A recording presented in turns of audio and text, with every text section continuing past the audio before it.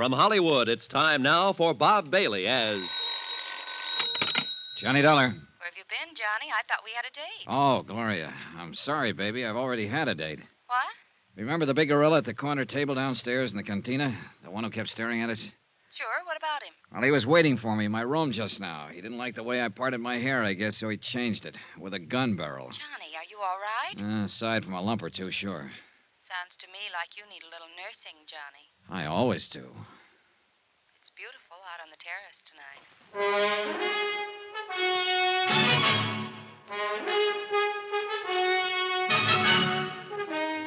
Tonight and every weekday night, Bob Bailey in the transcribed adventures of the man with the action-packed expense account, America's fabulous freelance insurance investigator... Yours truly, Johnny Dollar.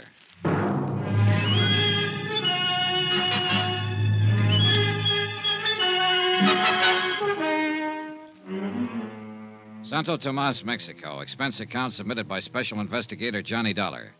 To the Home Office, Northeastern Fidelity and Bonding, Hartford, Connecticut.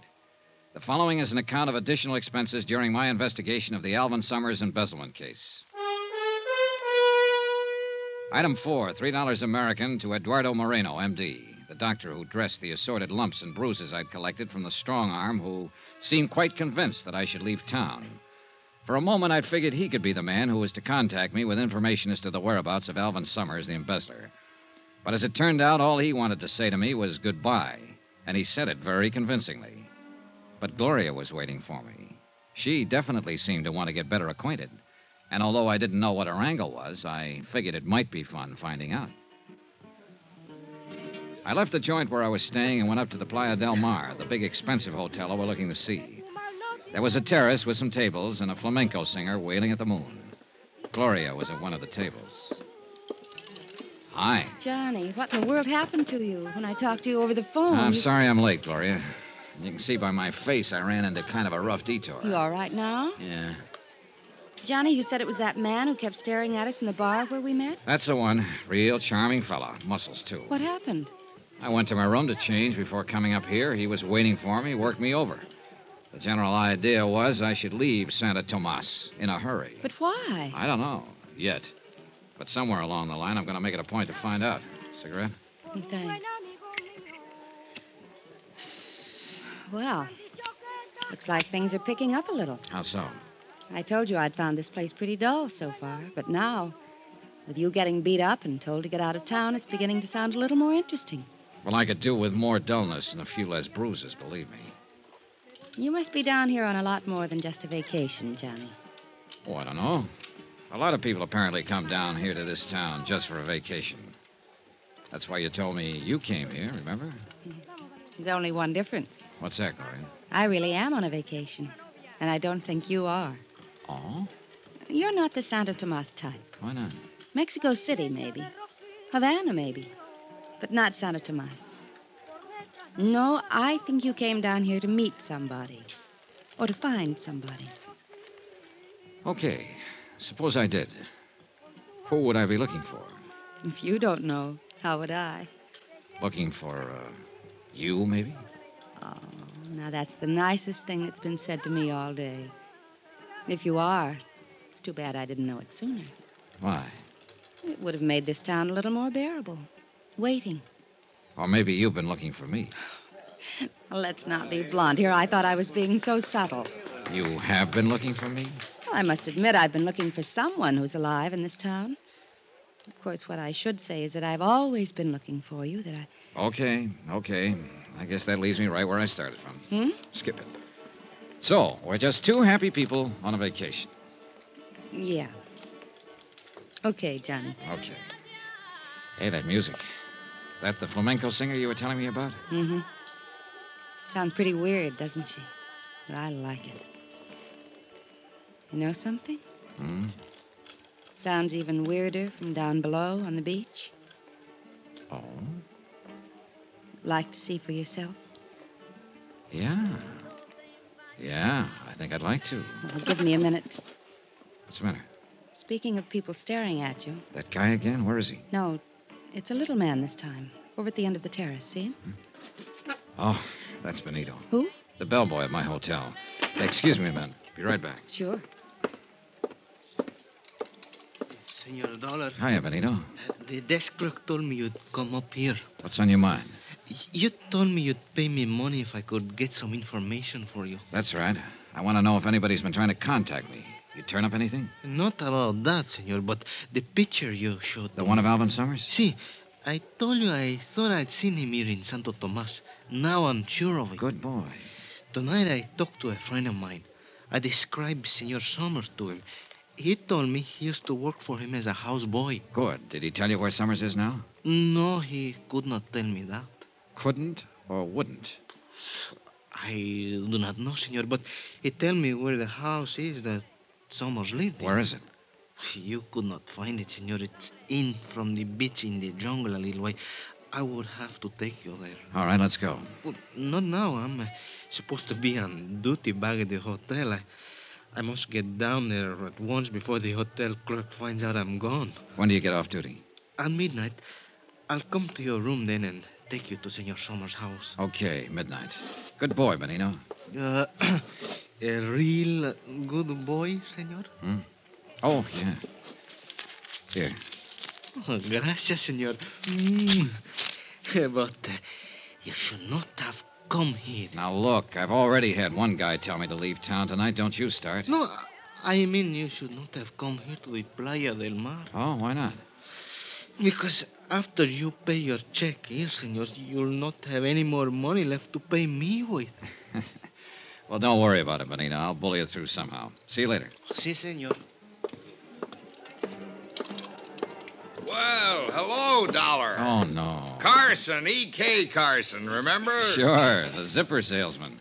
What brings you up here? Oh, same thing as you, friend. Out doing a little stepping. I thought you told me down at the hotel that you figured half the world was just waiting to be zipped up. How can you afford to take the time off? All work and no play, friend. Haven't you heard? Yeah, well, I have a date. See you later, Carson. I'm still waiting to get you into a cribbage game, friend. Good. That's just what you do. You mean play cribbage? No, I mean keep waiting. When I got back to the table, Gloria was gone. I looked around, no sign of her. This I didn't get, and I didn't like. Why would she pull a disappearing act on me now? Johnny. Then I spotted her, just off the terrace on the path that led to the cabanas on the beach. I went over. She was carrying a scarf and wearing a one-piece bathing suit. The scarf looked bigger. Hi. Wow. I thought as long as we were going down to the beach, we might as well go for a swim. Why not? Be right with you. Item 5 on expense account. $7 for one pair of swimming trunks. $5 for the trunks and $2 to get the hotel shopkeeper out of bed to sell them to me. After all, I figured I ought to stay close to Gloria. That's the way she seemed to want it, and I wanted to know why. She could have some information on the whereabouts of Alvin Summers I could use. Well, she might.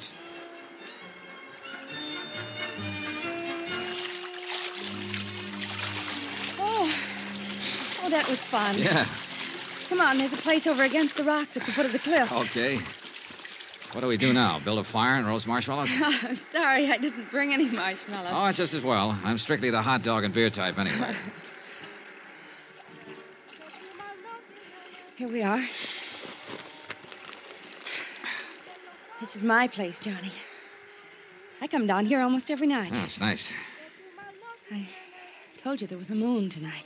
Yeah. And the flamenco singer. Music comes right down the rocks to us. Doesn't she ever get tired? Doesn't seem to. What's she singing about? Do you know? Uh-huh. It's about a man in jail in a little town. His sweetheart tosses a rose to him through the bars. It drives him crazy. Cheerful. There aren't any walls around you, Johnny. Oh? The only trouble is, I don't have a rose. Well, who needs a rose? Johnny. Darling. Gloria, look, You were saying. You know something? I forgot what it was. Good.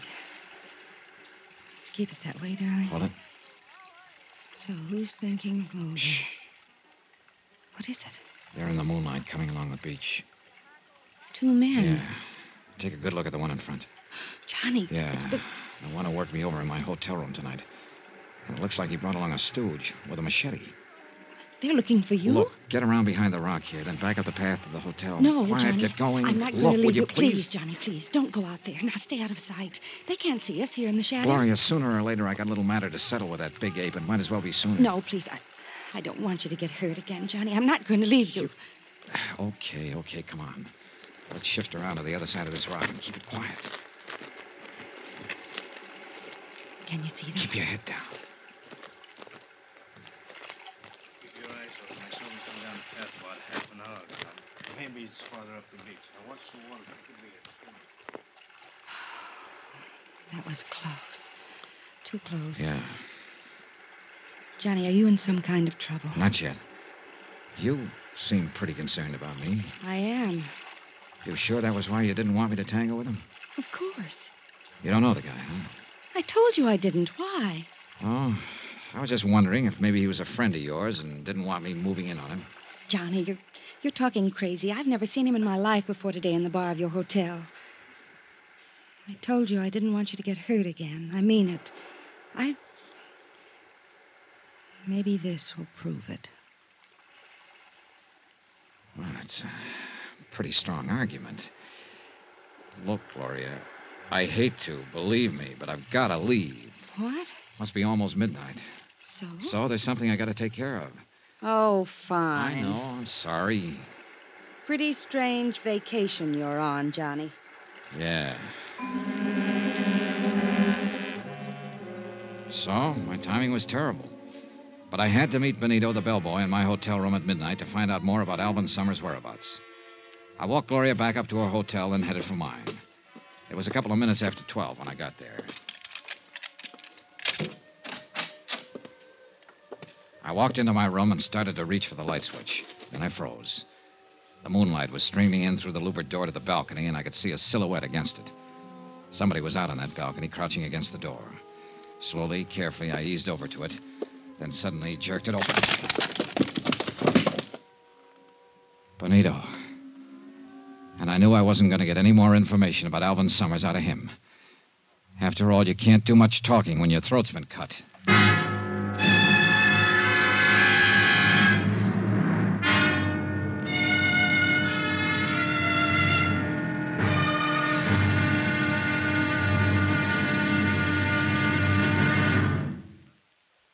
There'll be another exciting episode in our story of the Alvin Summers matter tomorrow. Tomorrow? Well, there are some people you just wouldn't want to meet in a dark alley. But sometimes it can't be helped. Join us, won't you? Yours truly, Johnny Dollar.